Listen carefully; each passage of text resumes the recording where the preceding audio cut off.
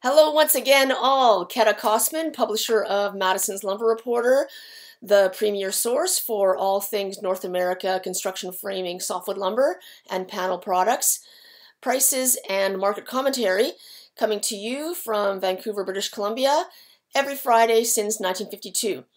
I'm going to do an update of U.S. housing starts, which just came out this week for June of this year.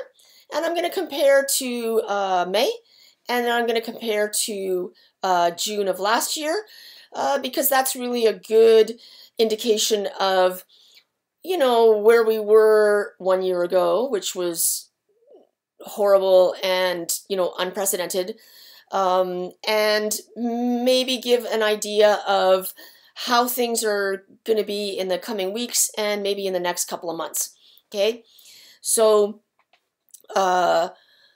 total housing starts in the U.S. for June of this year is up 6.3% compared to May of this year.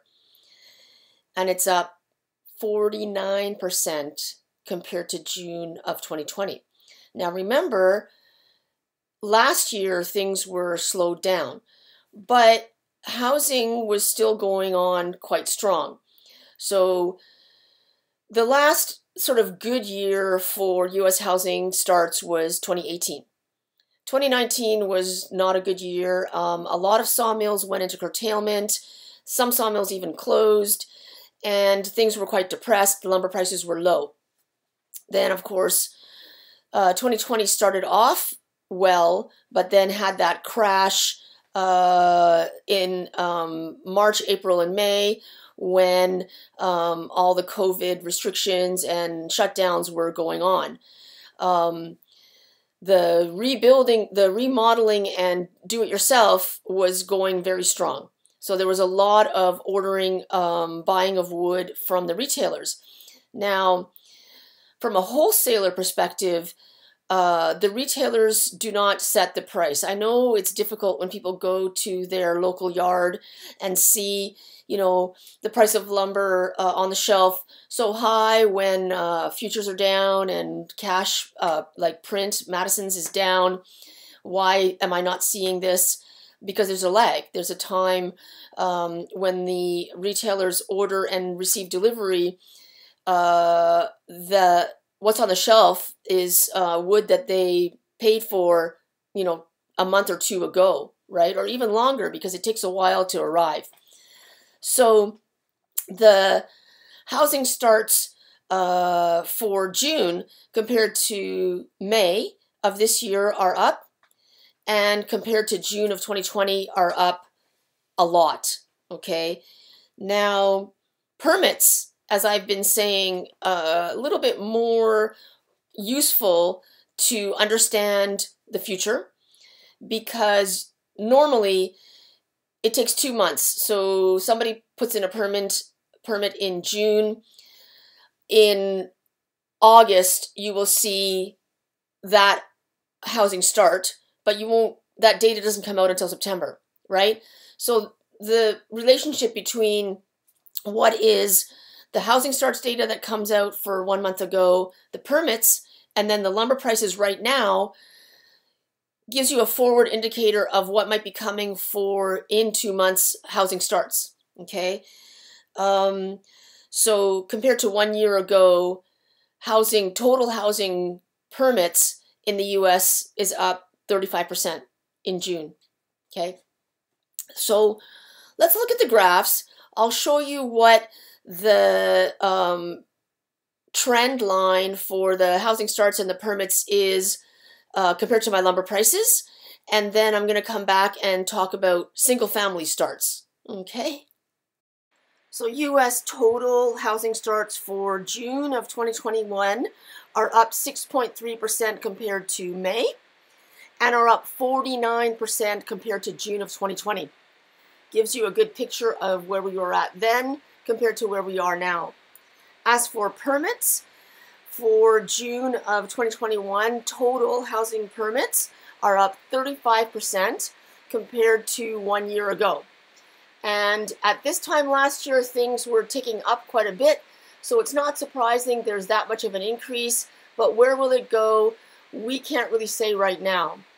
However, look at what the lumber prices have been doing for that same time. The blue line is this year. The price in the week of July 16th matches exactly where it was 1 year ago, but this year it's moving down, and last year it was moving up. So it's really hard to draw a prediction out of this, but just on a general standpoint, I'm going to say I think that that price of the benchmark Western Spruce 2x4 is going to level off in the coming weeks. Whether it goes up or down, probably down a little bit or level in the months following. We won't know specifically until that time happens. But this data is for this week right now, and the housing data is for last month. So this is single-family starts, and that is the largest proportion of all home building by far, and it uses the most wood, so it's a much better indicator of lumber demand than the total starts. And single-family starts for June are up 23% compared to June of 2020. And in permits for single-family, they're up 32% compared to 1 year ago. I know some of this is down a little bit compared to 1 month ago, but again, I was saying month to month, the volatility is much greater. So if you look at total housing starts and permits compared to last month, I don't know how much that's going to tell you. But altogether combined, compared to 1 year ago, when we now sort of are able to have hindsight into last year, how things were, what that meant, how much that mattered to the economy, what that did to housing prices, which come out next week. And then we look at what the data is this year compared to 1 year ago. I think that we can start to understand where the market is at. So when people are calling a bubble and they're saying housing's in a bubble, lumber prices are in a bubble, it's not a bubble. I'm telling you, it's not a bubble. It's not inventory building. People are not stockpiling. It's real demand for ongoing projects that is still happening now and has been happening for a year and is going to keep happening at least to the end of this year, if not into the beginning of next year. I'm getting calls from state governments building affordable housing, from medium-sized home builders that are building rental apartments, rental housing, that are telling me they are not stopping their projects, millions and millions of dollars of projects that they have planned for January of 2022. Okay, so between the lumber prices and the housing starts right now, we can sort of try to get a trend for what's going to happen later this year. And those lumber prices were so incredibly high, we always knew that that wasn't going to last. We knew that 2x4s were not going to stay at $1,600. But we also know that they're not going to go back to $300. So where are they going to land? Somewhere between $600 and $800. But we won't know that for a while.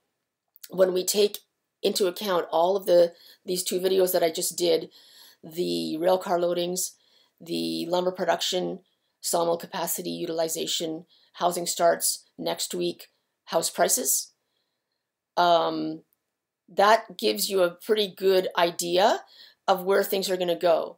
But you don't need all of this information, all at once to understand that it's not stopping. Okay, so I'll leave it there for now. The data that I put on my videos and on my website is just a tiny portion of the total information that we do. Our weekly data update is 450 individual lumber and panel, by panel I mean plywood and OSB, prices every Friday. And the market commentary, these things that I talk about, like the order file and the inventory, log supply, railway, transportation issues, all is available to subscribers. Go to my website, madisonsreport.com. I've got a link in the caption, and click subscribe to fill out a form, and we'll get you a subscription to the full dashboard. If you just need these little wee updates, then subscribe here on my YouTube. You'll get the information, a tiny portion of the information, 2 or 3 weeks, a month later, when I have time to make a video. So that's it for now. Okay, so keep checking back, and we'll see you next time.